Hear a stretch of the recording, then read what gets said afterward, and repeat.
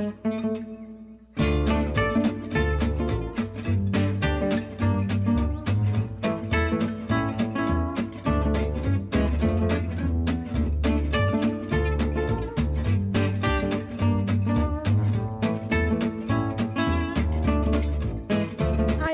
here we are again. It's about lunchtime. I've come up to see how the tarps aired out. It has been raining, so there was quite a bit of water collected on them, so I've cut them up and selected some of what I think are the best pieces. What I might do now is I might lay the piece as a ground sheet on the bit that I think will make the best shelter area. Coming up at this time, I think this is definitely probably the best area that I've chosen, because it's still in the shade and it's midday and it's about 28-30 degrees. It's sweltering. It is the summer. But also I've got that wall as a shelter, so it's just going to be that area along there. And you can see I've got some of the tarps already lying out over there, so I'm going to lay a piece over there and flatten that ground out overnight. There's some stinging nettles and stuff, so one thing about the summer, underneath those tarps when I lifted them up, the hot air underneath that tarp, wow, it was phenomenal. So I don't think staying warm is going to be a problem, but I think trying to stay cool might be, certainly during the day. Maybe at night time it'll cool off a bit. But anyway, let's get that other piece laid out on the ground. I was going to try one of the smaller pieces to flatten this bit out, but it is quite small. So I'm going to flip this other piece round again and try this piece, because this is the piece that's kind of most grubby underneath. Although the top looks grubby, it's mostly just from the stuff that gathered as it lay there overnight.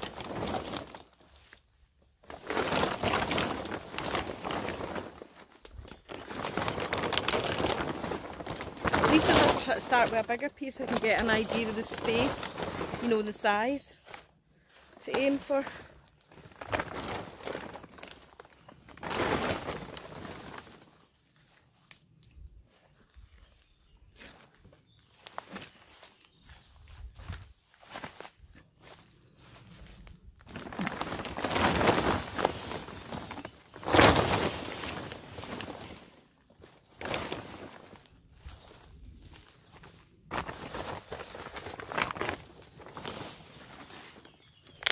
Yeah, I definitely think we need the big piece.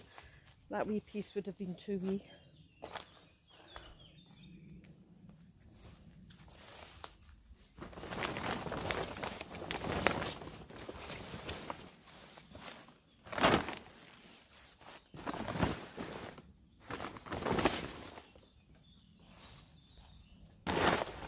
I need to find a couple of wee sticks. I'm going to try and peg this up right against the back of this wall here.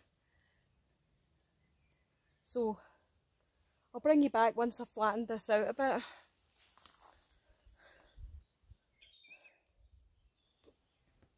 So there we go. Managed to, I've just been kind of tramping it down to flatten it out a bit. And please don't worry that it's doing any damage to this environment, because you know, we've laid loads of tarp in this garden before to try and kill some of the weeds, and year on year everything just grows like wildfire. Especially in the summer, everything's totally overgrown, so whatever's been flattened down by me putting that tarp on it, it'll bounce back sure as fate next spring the minute I lift that tarp up. I couldn't get right back up against the wall because there's a bit of the wall that kind of juts out, and also I know that I said that wall was a good shelter, which I think it will be, but I don't really want to sleep next to that wall, if you know what I mean. So I might use another bit of the tarp to cover that up. Yeah, so the other thing I need to think about is where I would put a ridgeline. So, because I've got this tree here that I can tie off, but my other option is the big pine tree, which is quite far away. So I'm not sure if I've got a lot of cordage. I don't want to tie off onto any of the fencing because the fencing's not really that secure.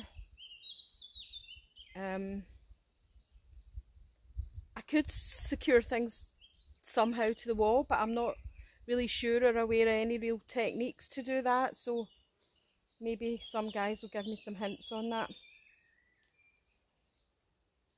But yeah, I think that's a good start. Again, it's absolutely sweltering.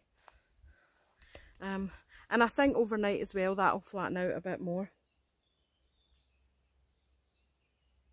What my hope is to try and get some dead fallen wood, just to try and create a wee bit of a raised bed so that I'm not lying on the tarp with all the bugs and the spiders, as I've already mentioned before.